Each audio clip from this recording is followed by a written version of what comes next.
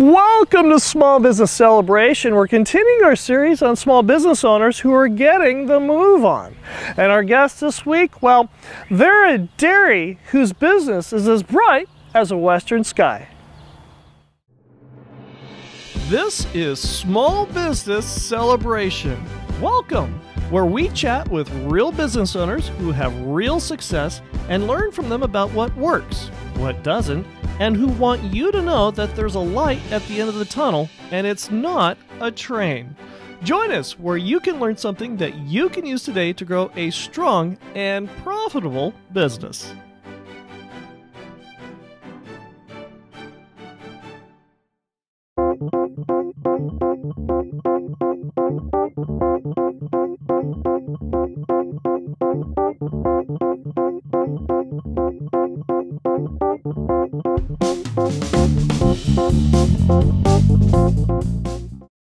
Welcome to Small Business Celebration, and our guest this week is Jager, the managing partner of Western Sky Dairies. Welcome to Small Business Celebration. Thank you.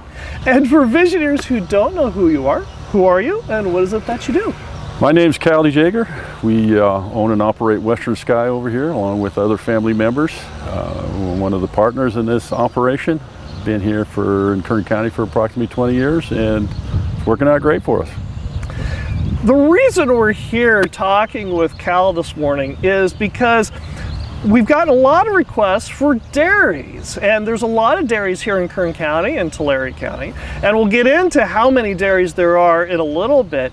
But also, there's been some questions that have come in on our social media feeds about different kinds of supply chains and how different businesses operate in those supply chains. And so we are here at Western Skies Dairy, and we are here on location. So you're hearing the birds in the background. You may hear a truck coming by to pick up a delivery or pick up some milk as it gets sent off to be processed.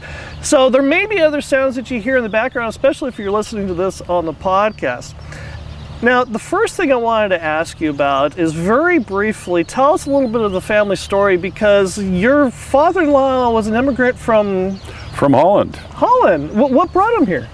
Opportunity. Okay. I mean, he always wanted to be a dairyman. I asked him that once, what possessed you to become a dairyman? It's all I've ever wanted to do. Milk for my neighbor as a young man, probably 12, 15 years old.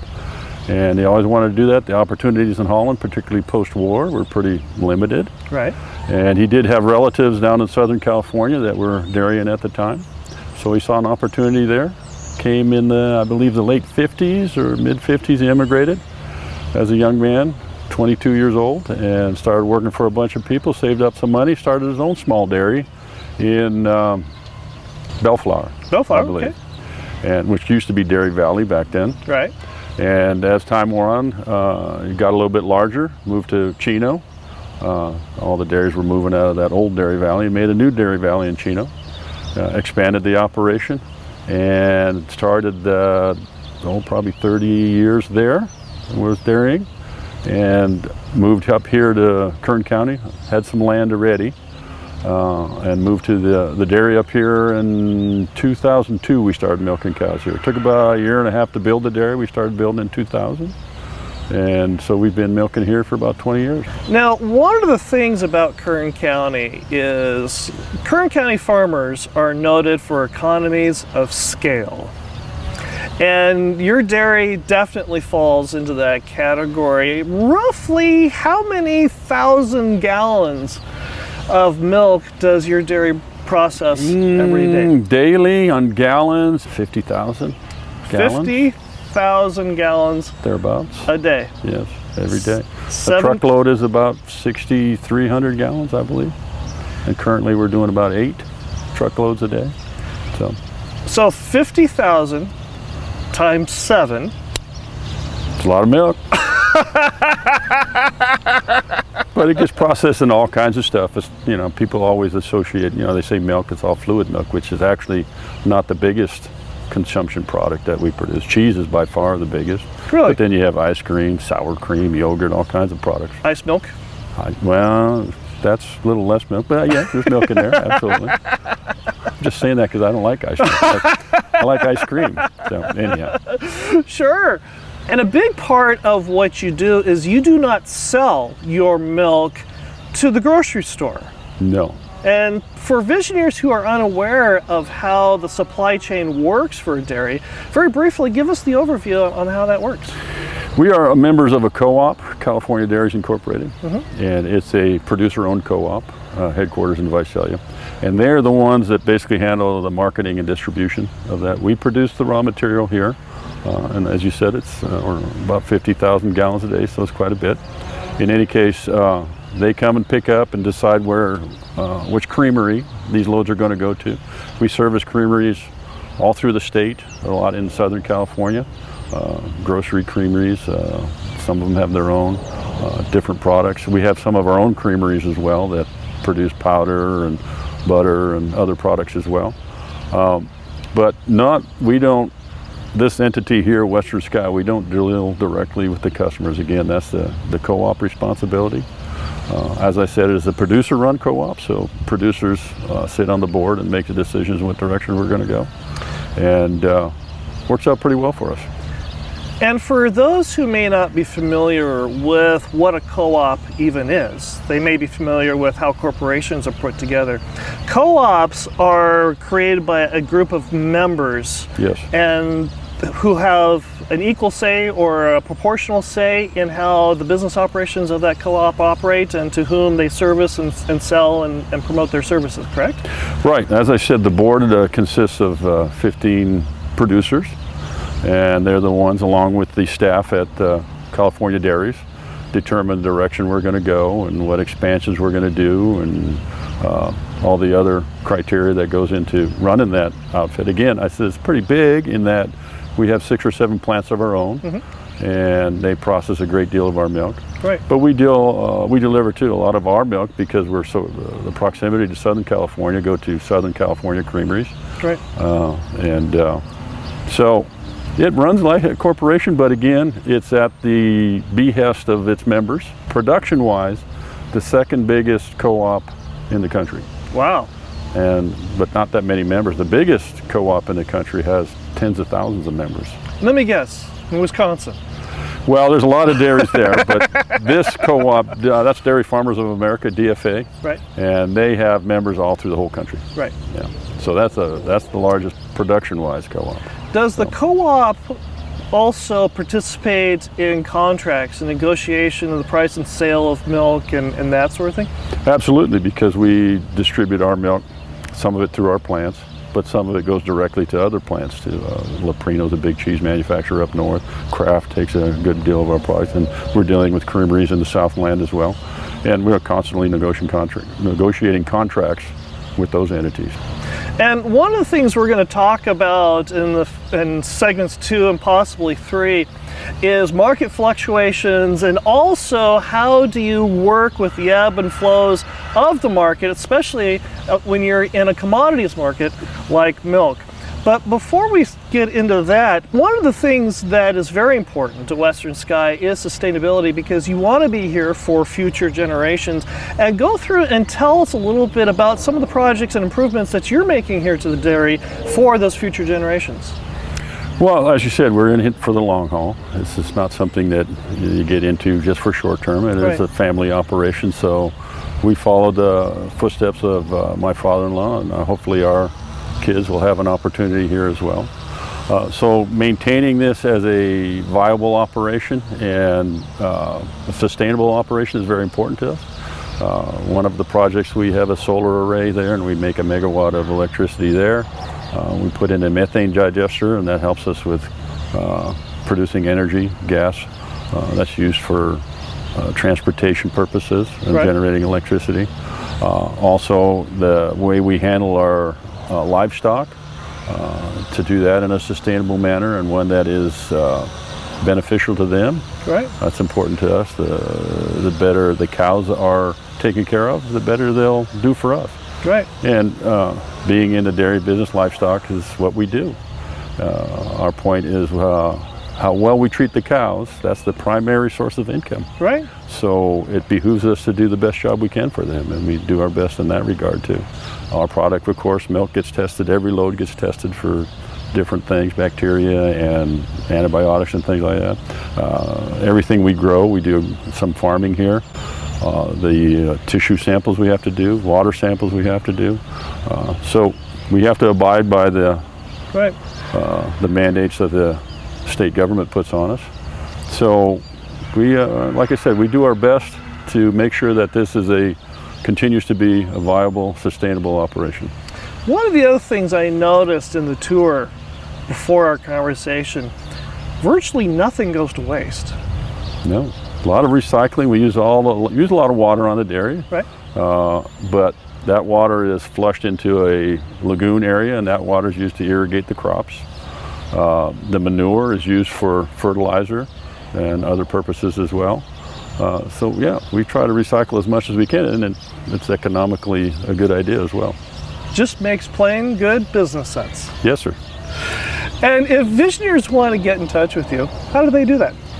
My email is pretty straightforward, cal@Western Sky Dairy, and phone number is 661-203-9570. And if visionaries want to learn more about the California Dairies Co-op, where do they find them? That would be California Dairies Incorporated, and that's headquarters in Visalia. And I'm sure they can find a website for that. That's not an issue. And when we come back, we're going to talk about volatile markets, because again, we're here at Western Sky Dairies, and it is a commodities. And if there's any market that is more volatile, it's the commodities market, which we'll talk more about when we come right back. 80 years. For 80 years, the Cleroux family has owned and operated Cleroux Tire by bringing families and businesses like yours the quality tires and brake service you would expect to keep your family and your business safe for thousands and thousands of miles at a time. Visit Cleroux Tire at 530 East 21st Street in Bakersfield, or give them a call at 661-324-6069 and discover the Cleroux Tire difference for your family and your business. 80 years. Call Cleroux Tire at 661-324-6069 or visit them at ClerouxTire.com. That's CLEROU Tire.com today.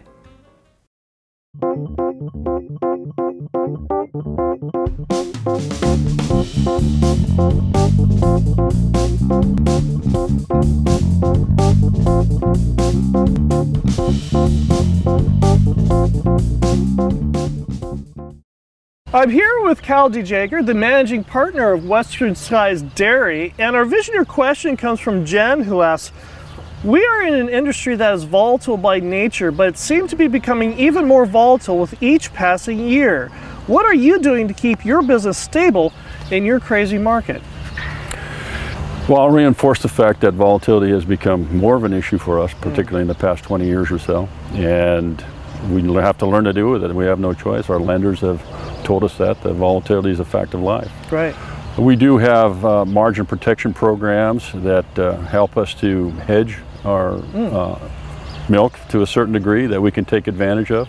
Also, we try to hedge our inputs, and that's been a little difficult, particularly lately. All our inputs are getting more and more expensive, whether it be labor or feed, which is our primary expense. It costs a lot to feed these cows. Right. So we can do some hedging in that regard. But also building projects that can produce a revenue stream. One example is what we talked about earlier with sustainability, was our methane digester. There'd be a little bit of revenue coming off of that. We put in that solar array that helps us with electrical costs. Right. So we have to find efficiencies wherever we can. We can't stand still, so we have to look for opportunities to control that volatility to a certain degree. But dealing with, I will say that too, dealing with a commodity like ours, it's a perishable product, which adds a certain amount of difficulty in moving that commodity. So, and for visionaries who may not be familiar with it, talk about the insurance program that you guys participate in for hedging your bets, and how, and just in summary, how does that work? Well, for a certain cost, and that varies almost daily, that you can guarantee yourself a certain price on a particular time frame for a certain amount of milk. Right. And sometimes that cost is probably more than we want to spend. And in a rising market, which is what we're experiencing now with the milk, you don't want to limit yourself too much. Right. But the pricing of milk in particular is very volatile. It'll go way up. And unfortunately, those times don't last as long as when it goes down again. Right. And to maintain profitability, it gets to be a challenge. So if you can use those tools, buy a little bit of insurance to cover part of your milk, right, that helps out in the long run. When you're not here at the dairy, what do you do for fun? I like to ski. Ski? Snow ski, okay. Water ski a little bit. All right. And when you say skiing, you're talking about downhill, not cross country. No, not cross country. I don't have the wherewithal for that anymore. But downhill stuff, we enjoy doing that. Right. We've been all over the place with a group of guys and take my kids skiing. Unfortunately, my wife doesn't like cold weather, so she's not a skier. Oh. But in any case, that's a lot what we do. Hiking is enjoyable too. Right. We do quite a bit of that. What have you learned from skiing that you've applied to your business? Ooh, that's a tough, not a tough question, but yeah, there is probably some parallels. You get yourself in a spot. Yeah. Yeah, I might be in over my head a little bit here. So you have to learn how to manage that problem. It's the same on the dairy. I was thinking about that earlier. It's how you handle those challenges and expect the unexpected and how to deal with them. And that's kind of the same thing here, because always something new will come up that you may not want to deal with, but you have to. When you go and ski, for example, I used to ski at Mammoth a lot, at Mammoth Mountain, and you have many trails that we call them a boulevard because they're wide, and you can literally put 1,000 people down and not cross paths at all. And then you have the trails that are barely a person wide, and then you have trails that are not even on the map that you create your own. Which ones do you tend to prefer? We'll hit the tough ones a little bit, just to say we did it. Sure. Like the moguls, I'm of an age now, I don't need to work that hard anymore. Right. So we'll hit a lot of groomers, but occasionally we'll get out there and we'll hit some moguls, ski through a few trees, and again, just to say we're still capable of doing that. And we do. The younger folks, my kids, they're a little more adventurous. Right. But I don't jump a little bit. Right. Get a jump once in a while. Not very much. But the knees can't take it anymore. No. No, exactly. You married into the family business. Yes. This operation that you have here is much larger than the operation was in Chino 20 years ago. Yes. There's a lot of business owners that are going through growth. They're having growing pains. And this is something that you yourself experienced here with Western Sky. Talk about a little bit about some of those growing pains that you had to deal with and what stood out for you that you're still using and applying today. Well, managing a great deal more cows, livestock does take a certain amount of attention on a daily basis. Right. So training the personnel how to handle all that is a kind of chore, and for ourselves as well. I mean, obviously we had a lot of experience with livestock, having that dairy started back in the 60s. In any case, that was a part of the program, as well as managing the facility. There is constantly something that needs repair or revision. Right. So you have to have a maintenance schedule that's probably a lot more intense than it was down south. Right. And improvement. Also, down south, the dairies were land-wise very small. Right. So you didn't do any farming really. Right. That's been a challenge for us, is how to handle the farming. We ended up hiring a local farmer to manage our farming for us, but buying the equipment necessary for that and learning a little bit about that trade was a learning experience for us. But one of the other things for you personally, your foreign language in school was Latin. I can't remember any of it. Except the pluribus unum that you see. What's on the coins? Maybe. But not having a second language that is much more prevalent here was also a personal challenge for you. Well, we always have a segment of guys that speak English, and sometimes it's a little frustrating. I'll have to go get another guy to communicate what I'm saying, or for them to communicate to me. Right. But it's not too problematic. We have a herdsman. He basically is in charge of the care of the livestock, but he has a very good demeanor and he speaks English very well, and so he's our translator for a great deal of things. So it is a challenge, and sometimes it is a frustration. Right. We have times where I assume they understand what I'm telling them, they assume I understand what they're telling me, and it's not really the case. So we try to make sure that everybody is aware of what's supposed to be happening and the procedures and the protocols. One of the challenges that a lot of business owners are dealing with right now are the labor shortage. And this has also impacted you as well here at the dairy, but you're seeing things change a little bit and the market's starting to open up. I think so. We did have a struggle there for a while. I mean, we always have a certain amount of turnover. People move on to other opportunities or head back to the home country, whatever it might be. So finding people for a while was really difficult, particularly during the pandemic. We didn't have a lot of COVID impact here on the dairy itself.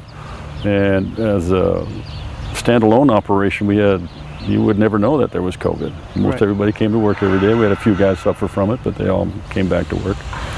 But during that time, it was very difficult to find help. So it was a little tough there from time to time. People get sick, or COVID being an example, and we have to replace them or find a substitute for a time being.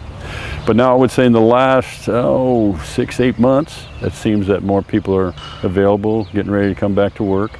We are pretty good. We don't have a great deal of turnover, but we don't want to be overstaffed. So when we miss a guy, we need to find a replacement pretty quickly. And that has gotten considerably easier in the last 6 to 8 months, I would think. What is the key to not having a large turnover? I would suspect, I mean, you know, people are here to make a wage, and with the new requirements that the state has mandated on us with a higher minimum wage and overtime, they get paid fairly well for doing what they do. There's a lot of overtime involved, and this is not a 9 to 5 where I can say we start milking now and we're done 8 hours later. You work until the work is finished, and that's agriculture and all agriculture. So that's changed a little bit, so their wages increased some, so that's a big part of it.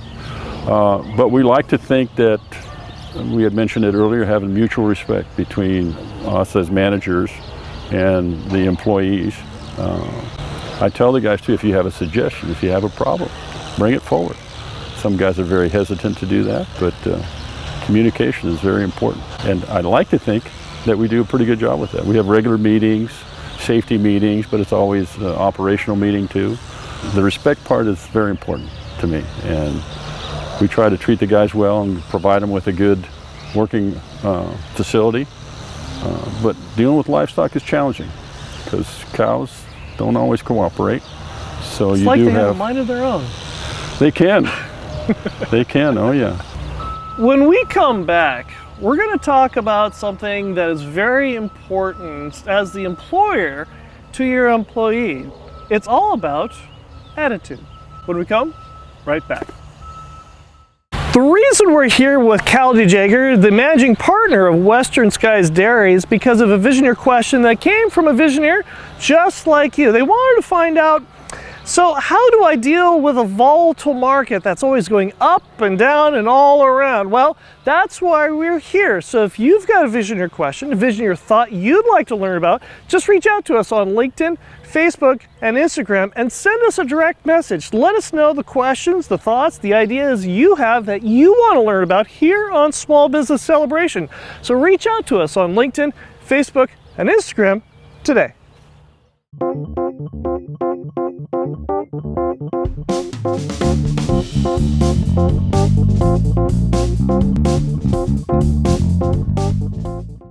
I'm here with Jager, the managing partner of Western Skies Dairy, and our Visioneer question comes from Visioneer Brad, who asks, we just bought our second business, and in it is an employee that is very good overall, but has a "but we've always done it this way" attitude. We don't want to let that person go, but what can we do to help them change their attitude? Well, here we do some training. It's not particularly extensive, and we have issues with that too. Guys will come from other operations that operate differently than we do it here. Right. This is the way, like you said, this is the way we've done it. I've always done it. Well, that's not following our protocol. What we like to do is tell the employees, this is the protocol, this is what we're going to do, how we're going to milk the cows, how we're going to feed the cows. But explain to them why we do it that way and what the benefits of that are, and have them understand why we're making these decisions. Well, they might think, well, that seems like a lot of extra work, or that's not the right way to do it. There is madness behind the method. Yes, right. Absolutely. And on top of that, we like to get their input, you know, because like in the barn, those guys are there all day, sometimes 8, 10 hours a day. Right. And what they have to do, they learn from that what's going to make this work better, and right. we use their input to a certain degree too. I mentioned our herdsman earlier. He's our eyes and ears out there a great deal. Who is your herdsman, by the way? His name is Refugio Lopez. Okay. And Refugios, their nickname is Cuco. Cuco? Cuco. Okay. So everybody calls him Cuco. And he has a good rapport with all the guys. He has a good rapport with us.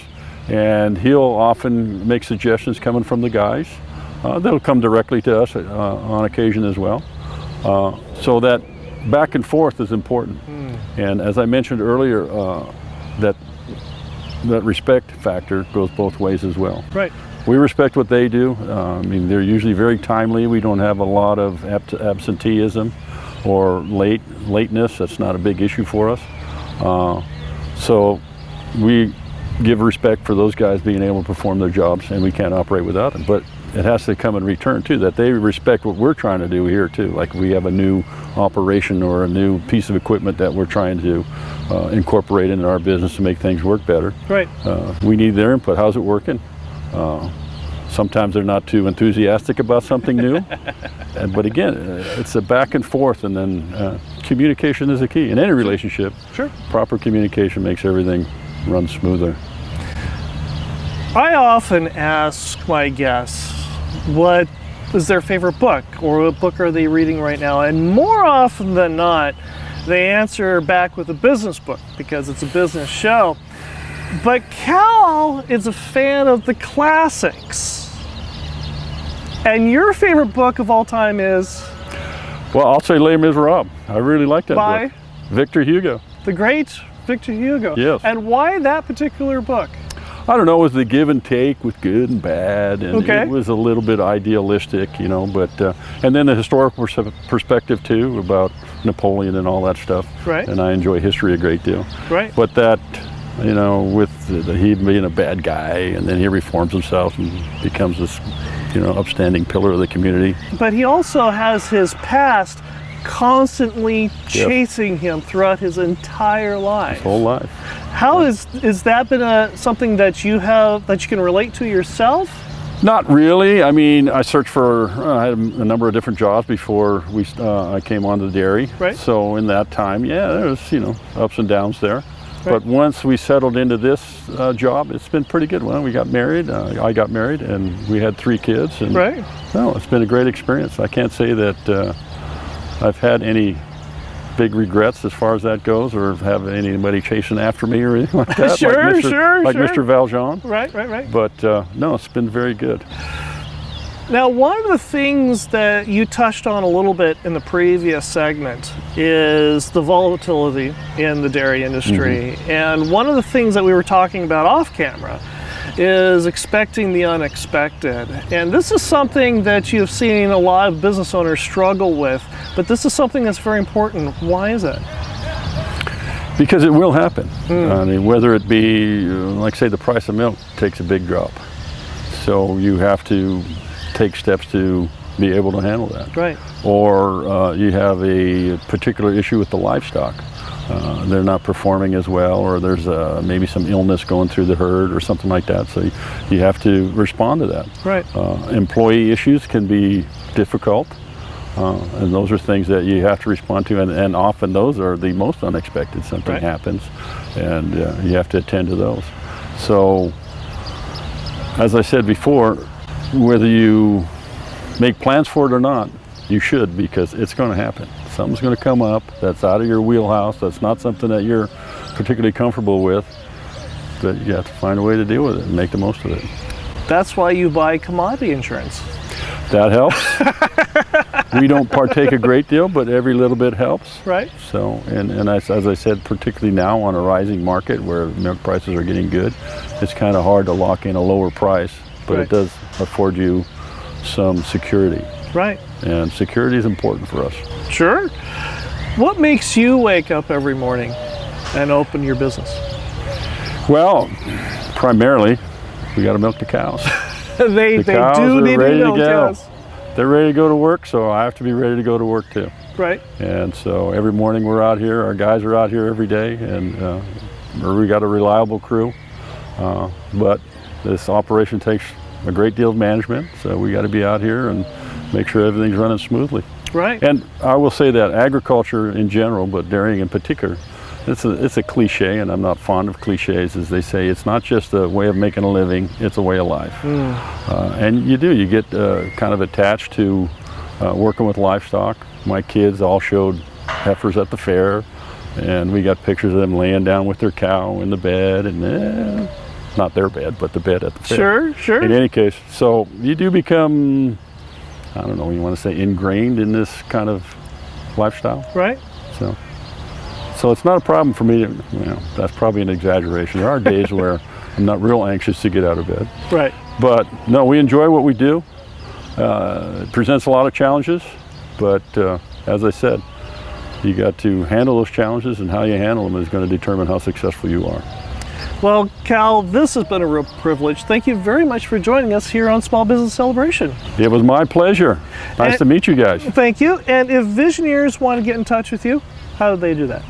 Well, you can email me. It's cal at westernsskydairy.com. And phone number would be 661-203-9570. What was that number again? 661-203-9570. And if you want to learn more information about California Dairies Inc., the co-op, they can find it at California Dairies Incorporated, CDI, and they're based out of Visalia, and you can probably find their website on the internet. I don't think that'd be an issue. Sounds good. And I'll be right back with my final thought. 80 years. For 80 years, the Cleroux family has owned and operated Cleroux Tire by bringing families and businesses like yours the quality tires and brake service you would expect to keep your family and your business safe for thousands and thousands of miles at a time.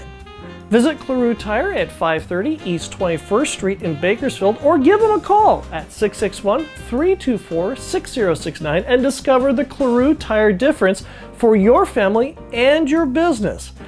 80 years. Call Cleroux Tire at 661-324-6069 or visit them at ClerouxTire.com. That's C-L-E-R-O-U Tire.com today. What is it actually worth? One of the things I really enjoyed about this conversation with Cal Jager is that nothing goes to waste on that dairy. The water gets recycled and reused, the bio-waste gets recycled and reused, and in fact, even the sunshine gets purposed and used there on the dairy. And it got me to thinking, how many of us business owners don't spend enough time thinking about all the different things that we use on a regular basis or in an infrequent basis that really doesn't serve a purpose? Or maybe worse, we have an emotional attachment to keeping it around. After all, at one point I did drive a 1973 Datsun station wagon painted baby blue with the license plate Baby 1. I haven't had that vehicle in a very long time. But what about you?